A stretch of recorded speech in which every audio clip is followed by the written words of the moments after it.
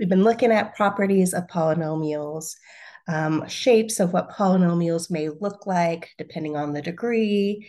We talked about zeros of polynomials, knowing if we're going to cross or touch the x-axis depending on the multiplicity of a factor. We're going to be getting into more of finding zeros of a polynomial. So in your mathematical educational career, you probably have only looked at finding zeros where a graph is crossing an x-axis by looking at quadratic equations or linear equations. Maybe it was a higher degree, but it was factorable. So we're going to be given tools now to find zeros of a polynomial if it's not factorable. And so there's a lot of different theorems that are going to help us to do this. Let me just go through the objectives of this lecture, and then we'll get going with the material. So objectives, there's what is called a remainder theorem. And that remainder theorem is going to help us find these zeros. This is probably the most useful theorems in helping us find zeros of a polynomial. And within that remainder theorem, we're using what is called the factor theorems. And we'll go more in detail on that as we go through this lecture. There's another property or rule that is going to help us find zeros, and that is Descartes' rule of signs. And Descartes' rule of signs, this helps us determine how many positive zeros we have, or possible positive zeros we have, and the number of possible negative zeros we have of a function. So if we know that there can only be one positive zero and we find one, and then we're not going to continue looking for positive ones. And so this kind of helps us narrow down our search. We're going to use the Rational Zero Theorem to possibly list the potential rational zeros of a polynomial. And when I just stated above the remainder theorem, I was thinking the Rational Zero Theorem. So the Rational Zero Theorem that's the one that actually is the one that we're going to be using a lot, that's going to help us the most. Find the real zeros of a polynomial function. That's our whole main goal of this section, and to be able to rewrite things as factors. We're going to be able to solve polynomial equations. There is a theorem that can tell us upper bounds and lower bounds of our zeros. And so again, that's going to narrow down our list so we don't have to maybe check as many values before we find the zero. And then there's a really important theorem that you'll see again when you take calculus, and that's the intermediate value theorem. So in this section, I'm going to be referring to terminology that is meaning the same thing. So if it's asking you to find a zero of a polynomial, or they're asking you to find a root of a polynomial, or an x-intercept or x-intercepts of a polynomial, we're looking for the exact same thing. So before we get into all these theorems, it's important that you know how to do long division. And so I think before we look at long divisions of a polynomial, which you should know how to do, and if you don't, then you can go back and do a little more studying up on this. But before we look at it with polynomials, long division, let's look at just doing long division with numbers. And because that's the same process that we're going to be doing when we're doing long division with polynomials. And so let's just come up with some example. So for instance, let's say that it says we have 174 and we're dividing this by 12. So as we go through this, we're going to talk about terminology also. So the number that we're dividing into is called the dividend.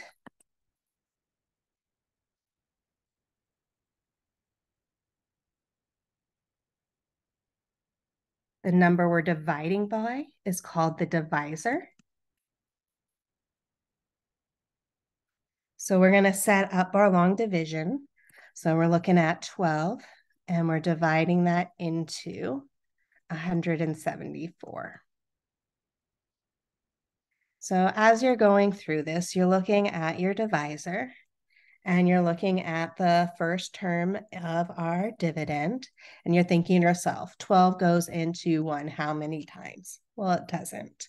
And so we look at combining that number with the next one. So 12 goes into 17 how many times? And so 12 goes into 17 1 time.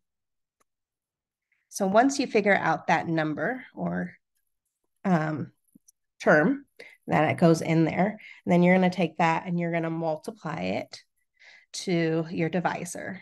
And so we're going to look at 1 times 12, which is 12. And we're going to put it below. So recall, once you find that number, you're looking at subtracting this off.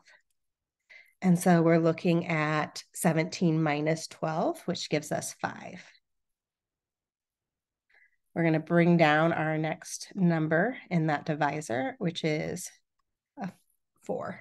And so now we're thinking to ourselves, 12 goes into 54 about how many times? And 12, I would say, goes into 54 probably about 4 times.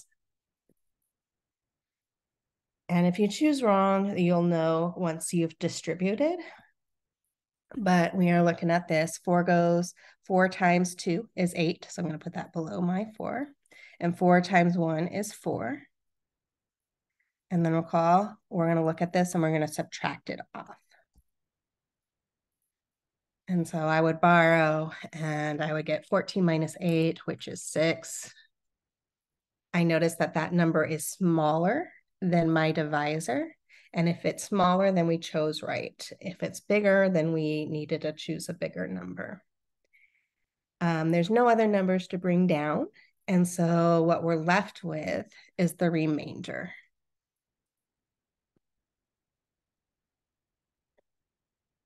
So we could rewrite this as a decimal and continue going, but we're not going to be doing that. So that is our remainder, what's left. What's up here, what we found multiplied to 12 to get us close to the dividend, 174. This is called our quotient.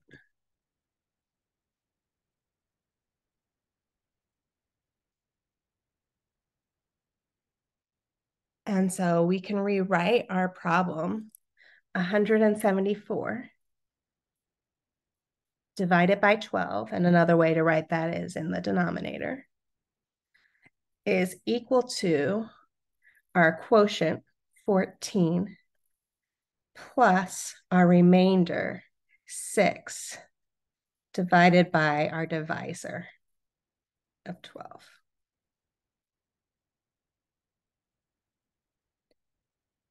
So we'll go back in a second to look at long division, but let me bring up the division algorithm.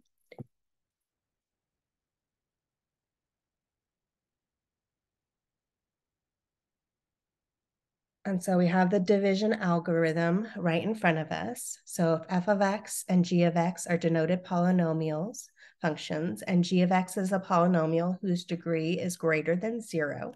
So it means it's not a constant, has a variable in there. And then there's a unique polynomial function. We are going to call it q of x and r of x, such that if we take f of x divided by g of x, this is equal to q of x all over r of x, plus r of x over g of x. Or we can say f of x is equal to q of x times g of x plus r of x, where r of x is either the 0 polynomial or a polynomial of degree less than g of x. So let's go back up really quickly to that long division we did of numbers, and let's rewrite it in the other form. And so when we divided here, 174 by 12, We said 174 divided by 12 was equal to 14 plus 6 over 12. And normally I would reduce that to 1/2. But let's not do that. I'm not worried about that right now. But notice if we clear our fraction. If we multiply both sides of our equation by 12, we can do this because this is an equation. 12s cancel on the left-hand side, and you're left with 174, which is our dividend, is equal to 14 times 12, our quotient times our divisor, plus, so when we distribute this 12 to 6 over 12, the 12s are going to cancel, leaving us with 6. And so we can check this. We can look at, I'd have to do this over here or get into the calculator. But if I had a calculator, I probably wouldn't be doing long division anyways. But anyways, 2 times 4 is 8. 2 times 1 is 2. Bring down my 0 placeholder. 1 times 4 is 4. 1 times 1 is 1. If we add these together, we get 168. And so we get 174. This is equal to 168 plus 6, which 174 is equal to 174. So this was also a good check. Okay. So there's a couple different ways that we could have written this. Let me just get rid of all my markings in here. So that long division, we could have written it like this: 174 over 12 equals 14 plus the remainder 6 over our divisor. Or we could have written it as 174 is the same thing as 14 times 12 plus 6. So when we're going to be looking for our zeros, our whole main goal is to have our remainder to be 0. And we're trying to find those values that go evenly into our dividend. Okay, so now let's look at long division with a polynomial.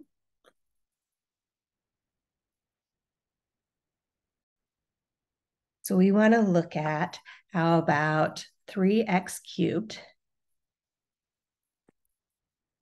plus 4x squared plus x plus 7.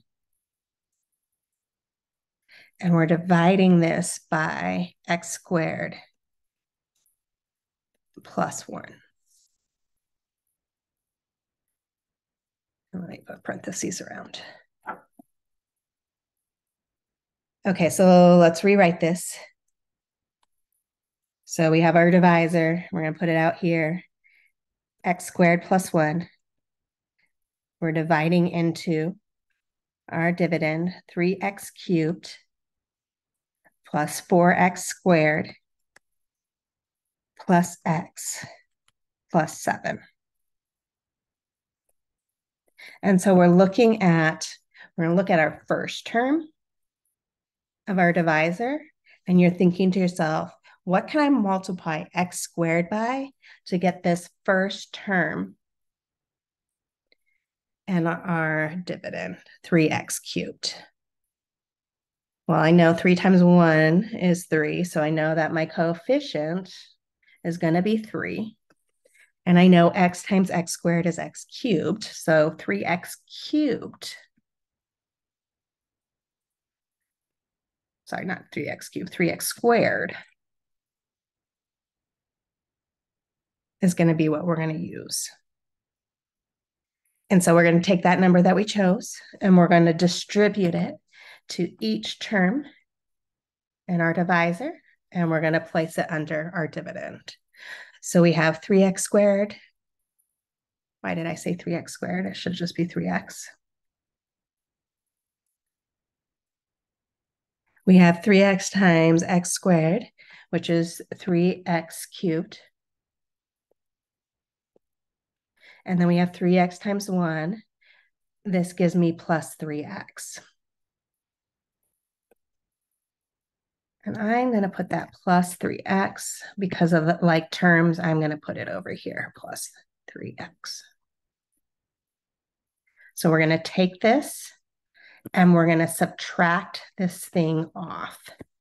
And so that negative is being distributed to each term that we just brought down. So we really have 3x cubed minus 3x cubed, which cancels. That was the whole purpose of choosing 3x. There's nothing we're subtracting off here. So this is like minus 0x squared. So 4x squared minus 0x squared, I'm going to bring down my 4x squared. That negative, remember, is being distributive. So I have really x minus 3x, and that's going to give me a minus 2x. So I am going to now look again. And I'm looking at the first term in my dividend.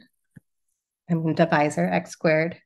And I'm thinking to myself, x squared times what gives me back 4x squared?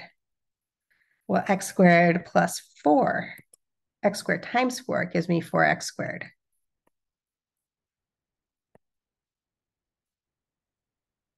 So let's distribute that 4. And so we have 4 times x squared gives us 4x squared. 4 times 1 gives me plus 4. I'll put it over here. We really have a plus 0x here. Now let's bring down our 7 also. And then we are subtracting this whole thing off.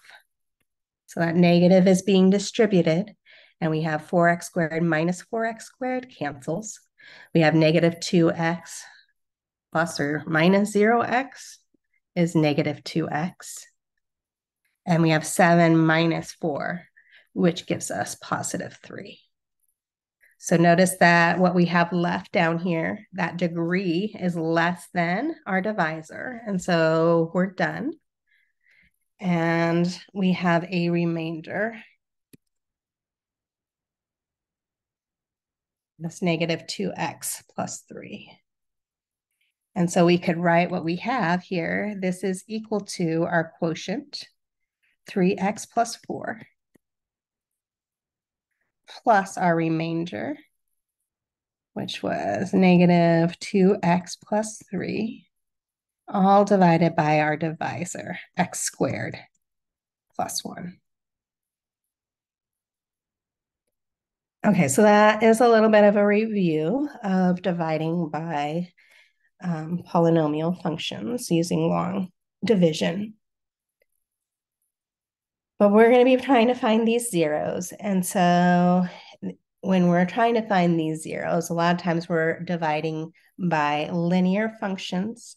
And if they're dividing by a linear function, we can use a different method to do the division, which is called synthetic division.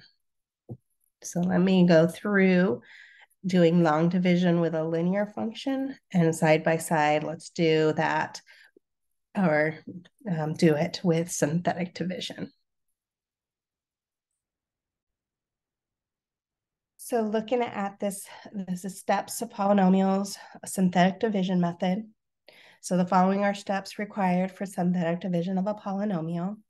We can't always use synthetic division. Step 1, you're going to set up the problem. We need to set the denominator equal to 0. And we want to find the number to put in what we call the division box. And then the numerator is written in descending order. And if there's any missing terms, like we had a missing term above, actually we didn't, it was in our divisor. If there's any missing terms, then we're going to need to put a 0 to fill in that spot. And at last, list all the coefficients in the division problem. So maybe while we're reading this off, let's do one. And so let's say we have the following problem. So let's say that we had f of x. We're given that f of x is equal to negative 4x cubed plus 5x squared plus 8. And we're going to divide this by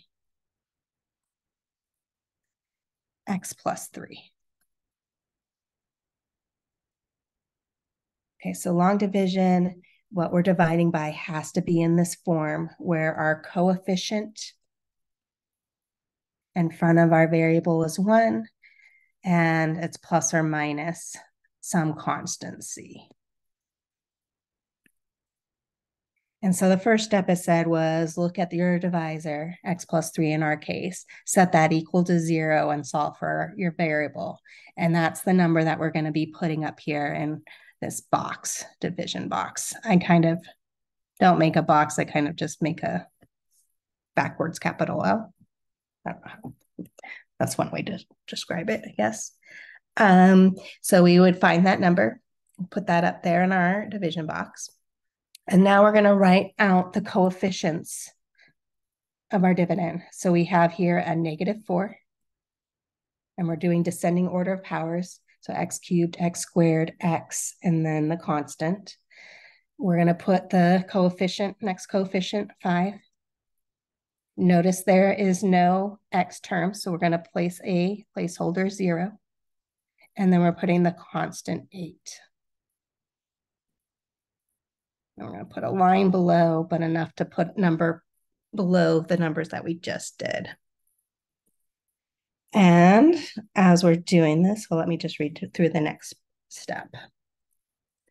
So now when the problem is set up perfectly, we're going to bring down the first number or the leading coefficient straight down. So we're going to bring down our number, -4, straight down, our first number. Then step 3, put the result in the next column by multiplying that number in the division box with the number that you just brought down. So we're going to look at -3 times -4, which is 12. And we're going to put that number below the next coefficient, which is 5. So once you've done that, write the result of the problem of the row by adding the two numbers together. Okay, so we're going to add 5 plus 12, and we're going to put that number below, which is 17. And we're going to repeat this process. And so we're going to take the number in our division box, -3, we're going to multiply it by 17 and put it underneath the next number. So -3 times 17, that is a -51. We're going to sum this. So 0 minus 51 is -51. We're going to multiply our number in our division box, -3 times -51. And that would give me 153. Put it below the next number and sum this. And so this would give me 161. So you're going to repeat the process until we get to the end, and then we can write out our final answer. So it's telling me that the numbers in the bottom of the row, with the last number is being the remainder. The numbers in the bottom of the row with the last number being the remainder, and the remainder which is written as a fraction for the final answer. Okay, so what we're doing is we're looking at what degree this is, which is a cubic. So this is going to be 1 degree less, the coefficient of the 1 degree less. And so I could rewrite this as -4x squared plus 17x minus 51, and then plus our remainder, 161, all over our divisor, which in this case was x plus 3. So let's look at that. So this right here, what we just did, was f of x divided by don't have room to write all of f of x out, divided by x plus 3 is equal to this. So let's do the same thing now, and let's just show it with long division. And you're going to get so good at synthetic division by us using it so much in this section. But let's just show it with long division, showing that you're getting the same thing. And so long division, right, we would have put the x plus 3 out here. This is going into negative 4x cubed plus 5x squared. I'm going to put a placeholder plus 0x plus 8. So we're looking at the first number, x. X times what would give us back negative 4x cubed? Well, x times negative 4x squared would give us back negative 4x cubed. And so we're going to distribute and put this below. And so we would get x times negative 4x squared is negative 4x cubed. Negative 4x squared times 3, that is a negative 12x squared. We're going to subtract this whole thing off, and so that changes the sign to what we just put down there. So really it's negative 4x cubed plus 4x cubed. Those cancel. Whole point of choosing what we did. And then we have a 5x squared minus a negative 12x squared. So 5x squared plus 12x squared gives me 17x squared. Let's bring down our next term. So plus 0x. And we're going to repeat the process, thinking to ourselves, x times what gives us back 17x squared? Well, x times 17x gives us back 17x squared. So distributing that again, we have 17x times x is 17x squared. 17x times 3 gives me plus 51x. And now we're going to subtract off this whole thing. 17x squared minus 17x squared, that cancels. We have a 0 minus 51x gives me negative 51x. Bringing down our next term, plus 8. And repeat the process. X times what gives me back negative 51x is minus 51. We're going to distribute that negative 51. So negative 51 times x is negative 51x. Negative 51 times positive 3, that was negative 153. Subtract that off. And so what negative 51x plus 51x cancels. And then this is 8, really plus 153, which is 161.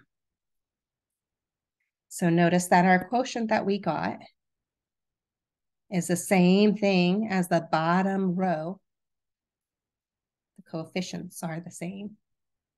And then our remainder, 161, is what we got over here, the last number in that horizontal. And so the long division is just so much easier process of seeing if something goes evenly into the function. Okay, but again, you can only use synthetic division if it's in that form of x plus c.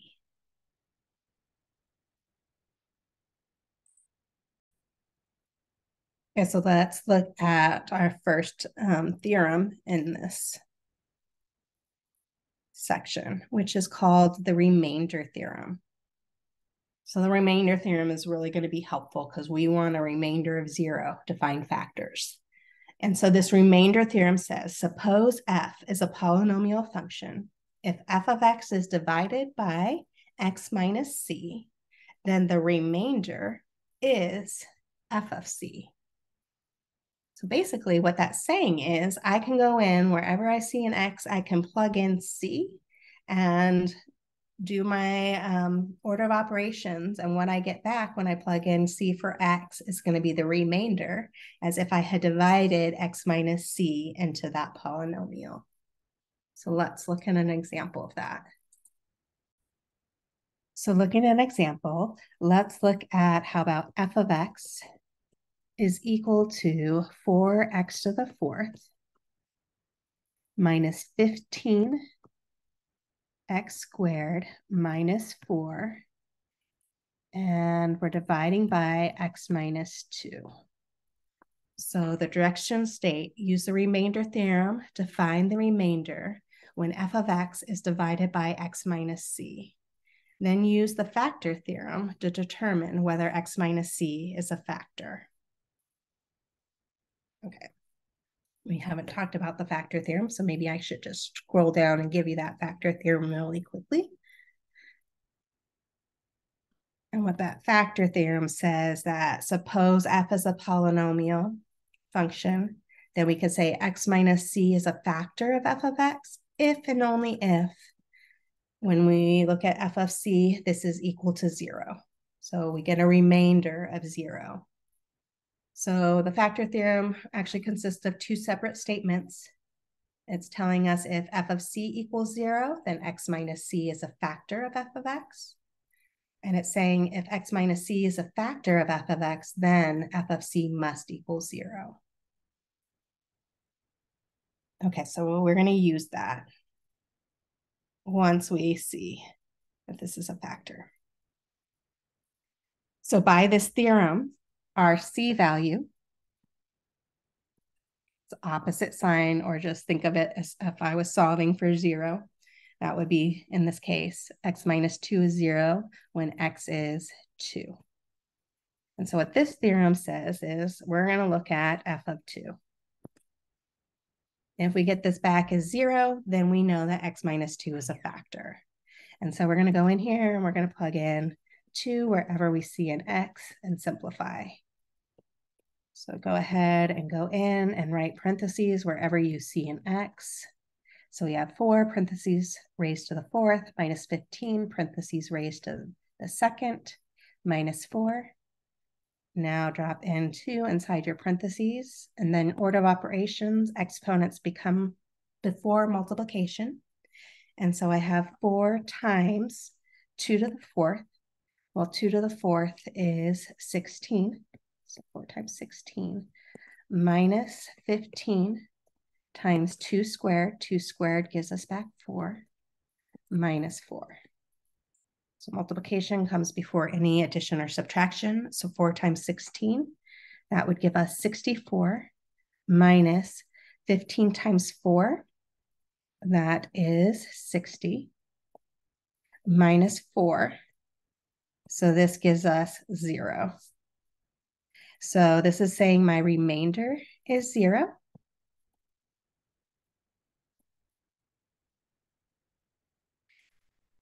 So x minus 2 is a factor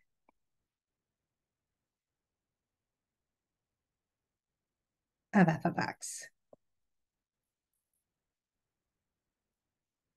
So instead of actually going in and plugging in 2 wherever we see an x, we could have done long division. And so let's do that. And technically, a lot of times the long division, or not long division, synthetic division is going to be faster than what we just did. If we were in a classroom, I might have half the class do the long or synthetic division and half the class go in and plug in the value we're looking at wherever they saw an x. And the students that were doing long synthetic division can usually do it a lot faster, just as a side note. But anyways, we're looking at 2. And we're going to write down in the horizontal the coefficients in front of our variables in descending order of powers, putting in a 0 if we're missing a variable power. So I have 4 for my x to the 4th power. I don't have an x cubed, so I'm going to put a placeholder 0. Then I have negative 15 in front of my x squared. I don't have an x term, so I'm putting in a placeholder of 0. And then negative 4. So long division or synthetic division, I don't know why I keep saying long division. Bring down the first number 4. And then we're going to multiply that by the number in our division box. So 2 times 4 is 8. Sum these two numbers. 0 plus 8 is 8. 2 times 8 is 16. Sum these numbers is 1. 2 times 1 is 2. 0 plus 2 is 2. 2 times 2 is 4. Negative 4 plus 4 is 0. So I know that this last number is my remainder. I have a remainder of 0. Also, when I do it this way, I also know x minus 2 times what gives me our f of x function. Well, recall these are coefficients of our quotient, 1 degree less than what we started with. We started with a cube. I'm sorry, we started with a 4th power, so we're looking at the first term being a cube. So that would be 4x cubed plus 8x squared plus x plus 2. And this is what f of x would equal to.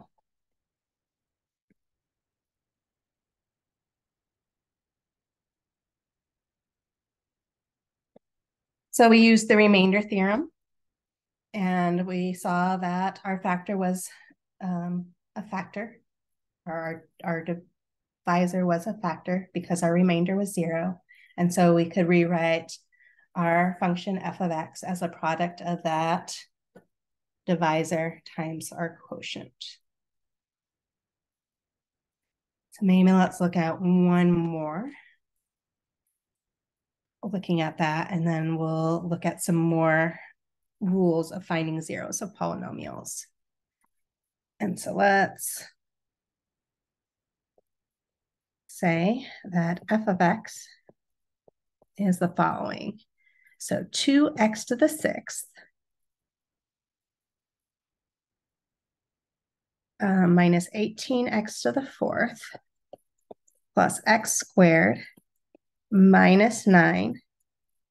And we're looking at x plus 3 dividing into that. So we want to know, is x plus 3 a factor of f of x? And if so, we want to rewrite that as a product of factors. So I would probably, again, I would look at my, instead of plugging in -3 wherever I saw an x, I would use my synthetic division. I know that my c value, x plus 3, is equal to 0 when x is equal to -3. So -3 is the number I'm putting up here in my division box. We're going to write a horizontal line of just the coefficients in front of our variables, putting in a placeholder of 0 for any terms missing. So x to the 6th, so we have 2. We don't have an x to the 5th power, so 0. -18 for the x to the 4th. There's no x cubed term, so put 0. X squared, the coefficient is 1. There's no x term, put 0. And then -9 or -9. So bring our first number down, 2, multiply that by the number in our division box, we get -6. Sum that column, 0 plus -6 is -6. Repeat the process. -3 times -6 is 18. Sum -18 plus 18, we get 0. -3 times 0 is 0. 0 plus 0 is 0. -3 times 0 is 0. 1 plus 0, though, is 1. -3 times 1 is -3.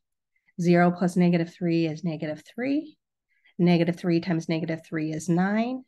I get a remainder here of 0. And this is what we're going to get so happy when we see that 0 there. So we have a remainder of 0.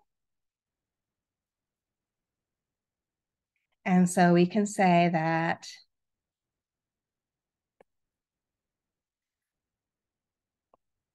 x plus 3 is a factor of f of x. And we can rewrite out f of x. F of x, we could get back 2x to the 6th minus 18x to the 4th plus x squared minus 9 if we multiplied our divisor, x plus 3, divisor, all times our quotient. So our quotient, we're starting 1 degree less. 1 degree less than 6 is 5.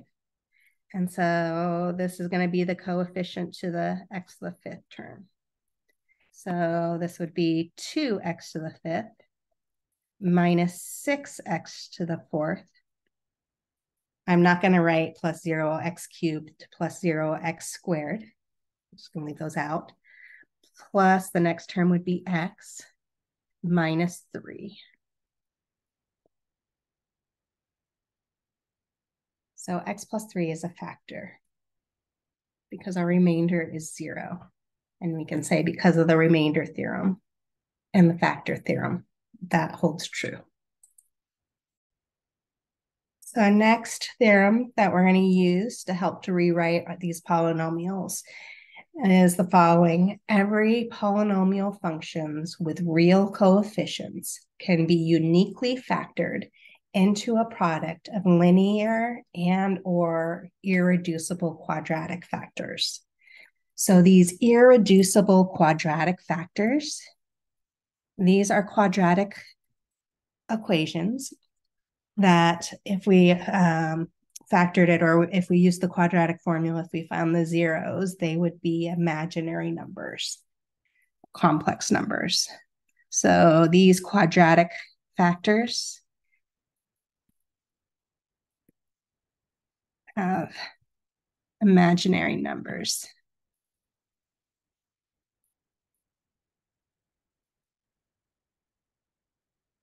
as zeros.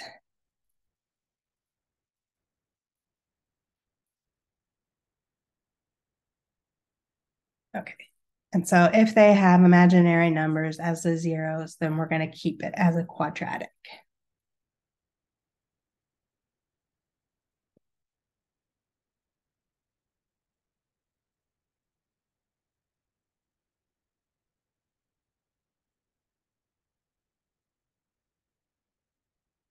So in the past, when we were solving quadratics or solving equations that weren't linear, we got everything to one side of the equation.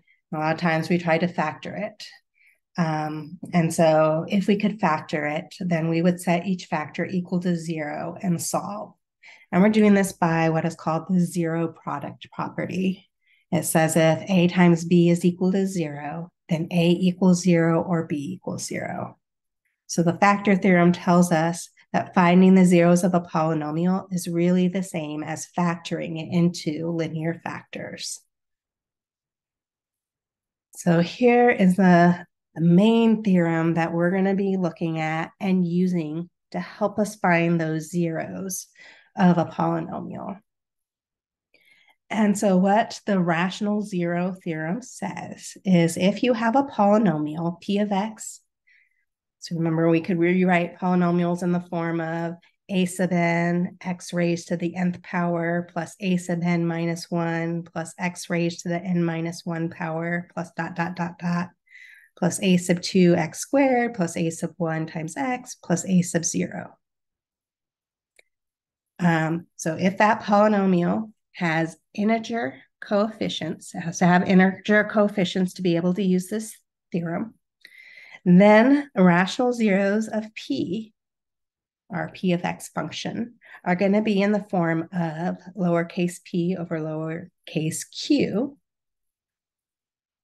So rational zeros of our polynomial function is p divided by q, where p is a factor of a sub 0, our constant. So factors of the constant.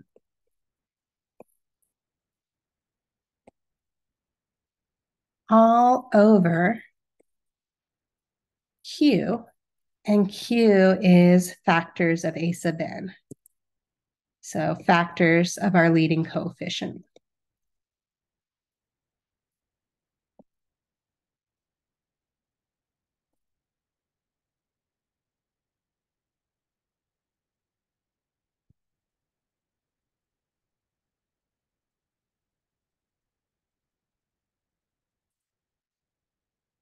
So in the example below, it says list all possible rational zeros given by the Rational Zero Theorem. Okay, so we're going to look at factors. So numbers that go evenly into our constant, and our constant in this case is 12. So usually I start out by looking at those factors. They can be either positive or negative. So I'm going to put plus or minus in front. Well, 1 is always a factor of a number, and itself is always a factor of a number. But I'm going to go up in ascending order. So 1 goes into 12. I would see if 2 does, it does. 2 goes into 12. I know 3 goes into 12 evenly. 4 goes into 12 evenly. 5 does not. 6 does. And the next number that goes into 12 is itself 12. So plus or minus those numbers I just listed are factors of 12. And now we're going to look at factors of our leading coefficient, which in this case is 6. So numbers that go evenly into 6, well, plus or minus. And then 1 goes into 6 evenly, 2 goes into 6 evenly, 3 goes into 6 evenly, 4 does not, 5 does not, and 6 goes into 6 evenly. So this rational zero theorem says if it has a 0, it has to be in the form of this P divided by Q. And that's if it has a rational 0. So this right here is a key, rational 0. So it has to, if it has a rational 0, it's in this form. So this does not include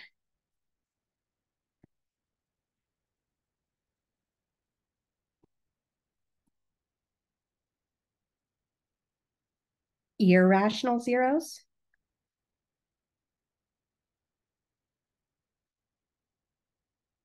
So like the square root of 2 is irrational. And so this theorem is not going to help us find those. And it does not include the complex zeros. Complex numbers could be real numbers. So I'm just going to say it does not include imaginary numbers.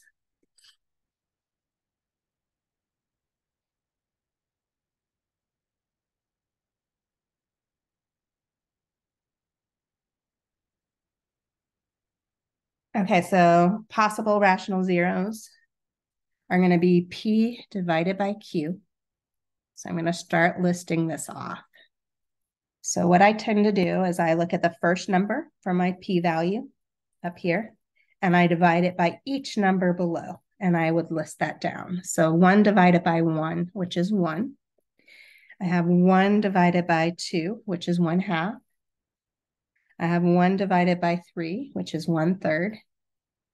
And I have 1 divided by 6, which is 1/6.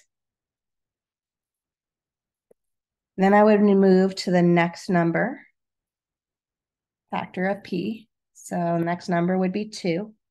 And I would go through and I would take 2 and divide it by each number for Q. If it was a number that I already had listed, I would not write it twice. So I'd have 2 divided by 1, which is 2. 2 divided by 2, which is 1. So I already have 1 listed. I wouldn't write that again. I'd have 2 divided by 3, which is 2/3. I would have 2 divided by 6, which reduces down to 1/3. It's already listed. I wouldn't list it again. So move to the next number in our list for P. So that would be 3. So I'm looking at 3 divided by 1, which is 3. 3 divided by 2, which is 3/2. 3 divided by 3, which is 1, already listed. And 3 divided by 6, which is 1/2, already listed. Move into the next number, 4. So 4 divided by 1 is 4. 4 divided by 2 is 2, already listed. 4 divided by 3 is 4/3. And 4 divided by 6 reduces down to 2/3, and it's already listed. So move down to the next number, 6. 6 divided by 1 is 6. 6 divided by 2 is 3. We already have it. 6 divided by 3 is 2. Already have it. And 6 divided by 6 is 1. Already have that number. Move down to the next. So 12. 12 divided by 1 is 12. Don't have that one. 12 divided by 2 is 6. Already have it. 12 divided by 3 is 4. Already have that number listed. And 12 divided by 6 is 2. And I already have that listed. So if our polynomial 6x to the 4th minus 1x squared plus 2x plus 12 has a rational zero, it would have to be one of these numbers, or it would have to be these. And so we just took an infinite number of possibilities and narrowed it down to a finite possibility. And so now, once we find those rational zeros, what we're going to be doing, because we're trying to find factors or zeros of that polynomial, we're going to start then now checking using synthetic division and hoping that we get a 0 as a remainder. And if it does, then we find a factor.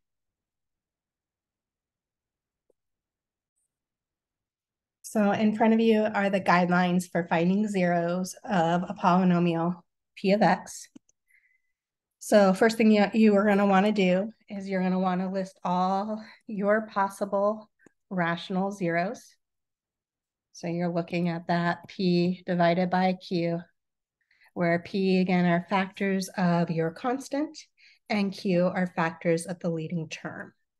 So once you've listed all of your possible rational zeros, you're going to use synthetic division to evaluate p of x at each possible rational zero. When the remainder is 0, note the quotient you have obtained and move to step 3. So we're going to repeat step 1 and step 2 on the quotient. So we're not going to use the original. We're going to look at the quotient. And then we're going to stop when we reach the quotient that is either quadratic and easily factorable, or that we have find the remaining zeros of the quotient. Okay, so let's look at some examples of finding zeros of a polynomial.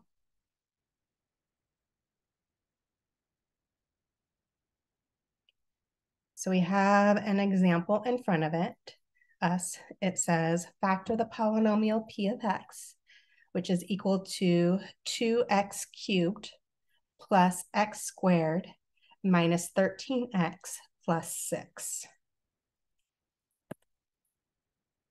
Cube. So first thing we want to do is find all of our possible rational zeros. And so we're going to list out factors of our constant 6. So numbers that go into 6 evenly are plus or minus 1, 2, 3, and 6. So those are all numbers that divide into 6 evenly. Now we're looking at factors of our leading coefficient, which is 2. And factors of 2 are just 1 and 2, plus or minus. So now we're going to look at p divided by q and all those different possibilities.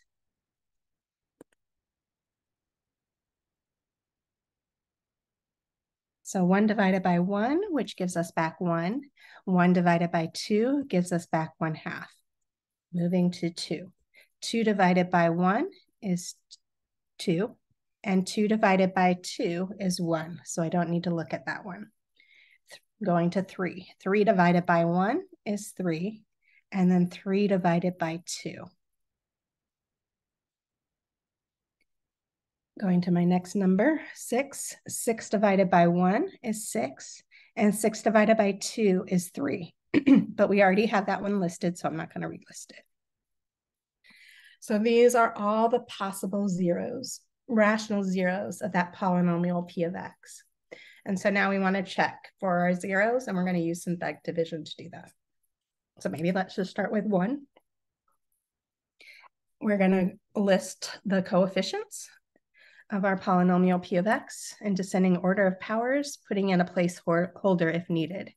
So we have an x cubed, so 2. X squared would be 1.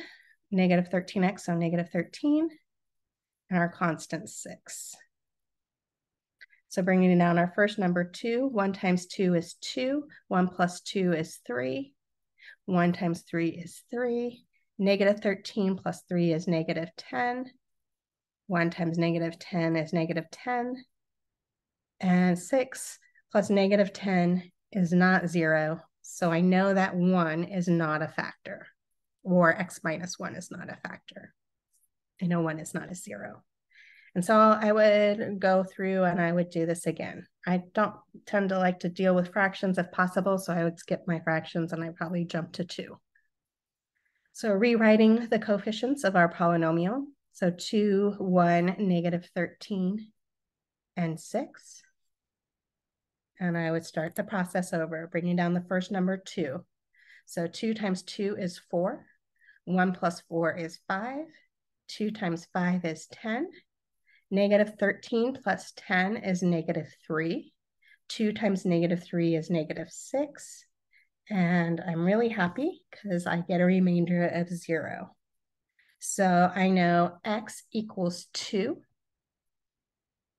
is a 0 of p of x. So that means that x minus 2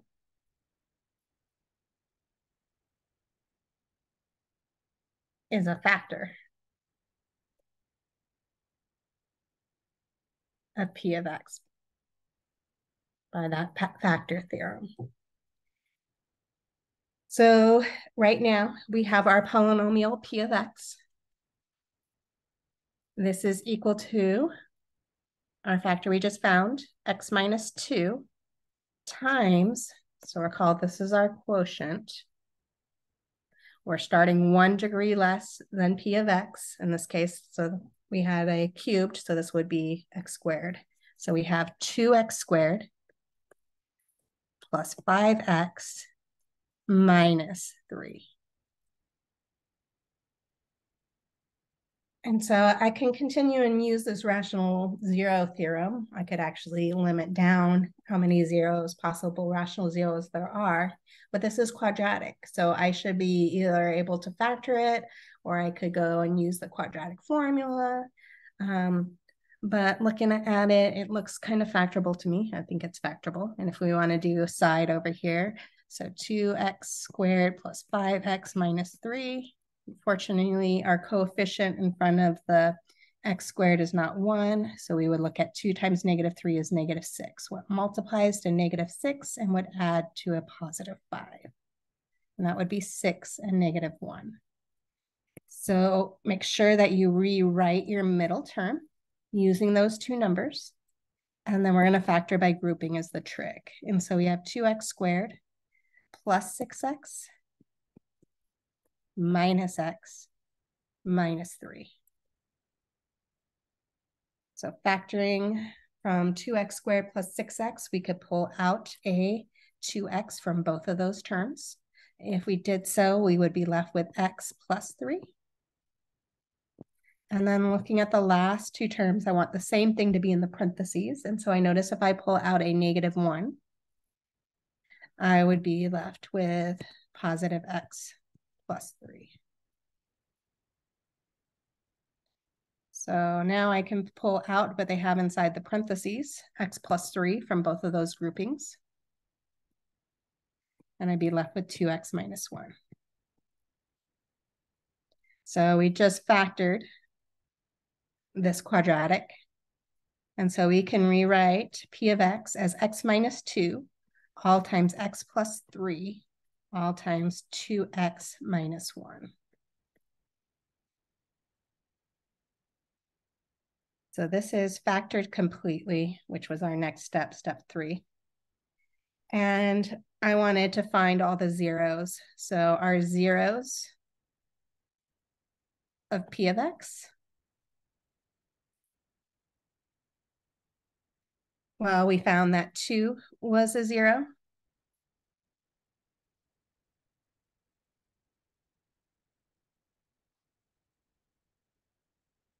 If you looked at when is x plus 3 equal to 0, that's when x is -3. And then look at when 2x minus 1 is equal to 0. If I add 1, divide by 2, I get back 1/2.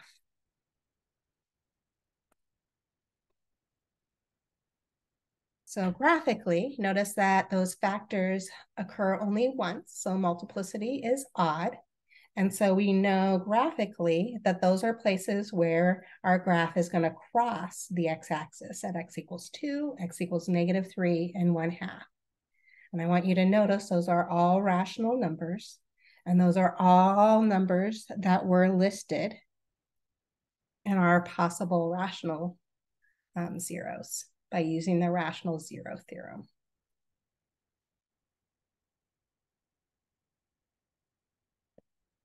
I think that's pretty darn cool. So looking at another example, it says factor the polynomial P of X equals 2x cubed minus 3x squared minus 2x plus 3. And so I would look at my possible rational zeros first.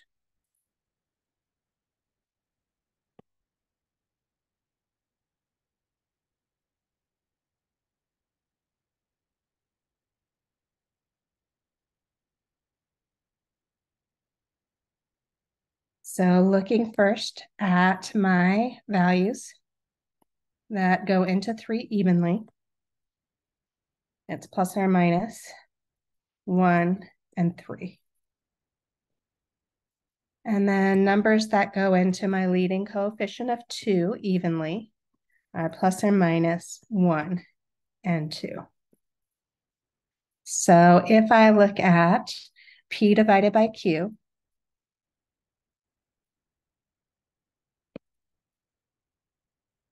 and list all the factors just once, I'd have 1 divided by 1 is 1. 1 divided by 2 is 1/2. Go to the next number, 3 divided by 1 is 3. And 3 divided by 2 is 3/2. So if this has a 0, it's going to be one of those. A rational 0, it's going to be one of those. And so now I would start testing. And so let's first look at 1. So writing our coefficients of our polynomial P of X down, we have 2, -3, -2, and 3. Bring down our first number, 2. So 1 times 2 is 2. -3 plus 2 is -1. 1 times -1 is -1. -2 minus 1 is -3. -3 times 1 is -3. And 3 minus 3 is 0. So we found x equals 1 is a 0.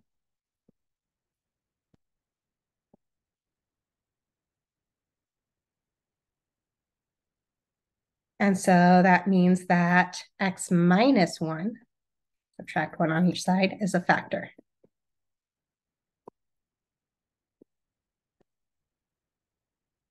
So far we have our polynomial P of X is equal to our factor we just found, x minus 1 times, so 1 degree less than what we started with for P of X. So that's going to be a square. So we'll have 2x squared minus x minus 3. If 2x squared minus x minus 3 was irreducible quadratic, I'd leave it like that, but I don't know that unless I find the zeros. So I would either try to factor that or I would plug that into the quadratic formula. Or you can do what you're just doing right now and repeat the process. I notice that it's factorable. I'm going to do trial and error this time. So 2 numbers that multiply to 2x squared, we're going to need a 2x and we're going to need an x. I need two numbers that are going to multiply to give me -3, which is -3 and +1. I believe I'm going to put a -3 with a 2x, so 2x minus 3 and +1. Just need to make sure my middle term is correct. So 2x times 1 is 2x, and -3 times x is -3x. -3x plus 2x is -x, which is our middle term. So we chose the correct factors. And so we factored this completely as a product of unique linear factors. And our zeros, looking at this,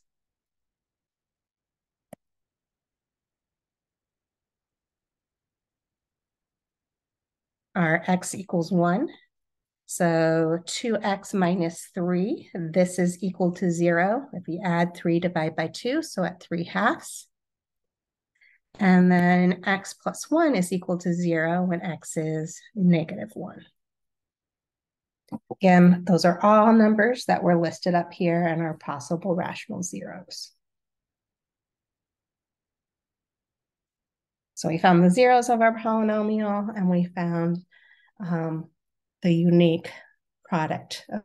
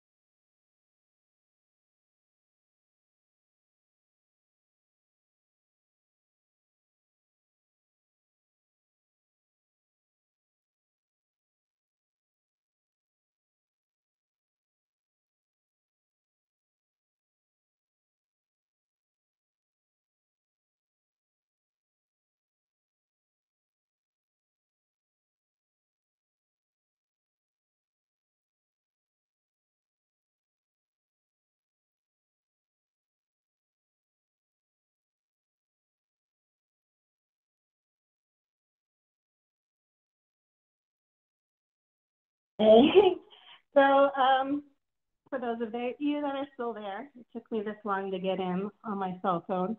The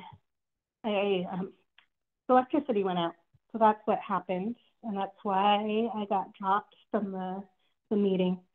So once I'm gone down to campus and taught my class, I'll come back up. I have student hours from 4 to 5 if you want to come in and see me.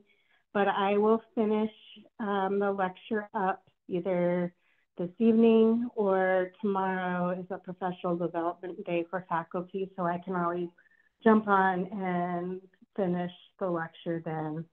But apologize for any inconvenience, but I didn't realize that was going to happen, obviously. So I don't know if there's any questions you guys have. I don't have access. I guess I do have access to chat, but it'd be better if you just unmuted yourself and talked to me if you have any questions. If not, you're free to go, and I will message or I'll put an announcement out once I've finished recording the rest of the lecture.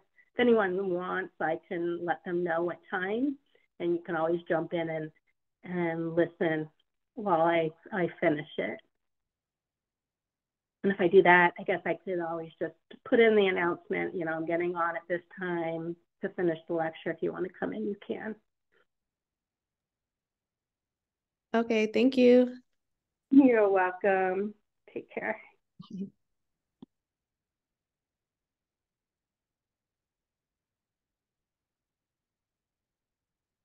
Yeah, so if not, I'll see you guys on Thursday. Stop the recording if possible.